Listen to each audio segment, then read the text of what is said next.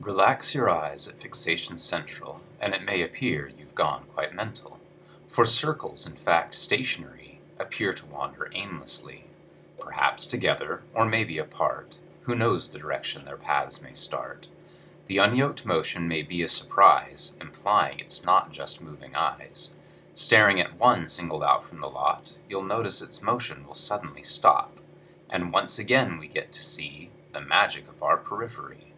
We found that even with a frame, the illusory motion cannot be tamed, although I suppose we must admit, perhaps it is constrained a bit. It bounces around within just fine, never quite crossing that little line. If four-circle motion begins to bore, we can increase the wobble by adding more. See the various patterns that may unfold. Would you say they're within or beyond your control? And yet through it all they're still not moving, so what must your visual system be doing?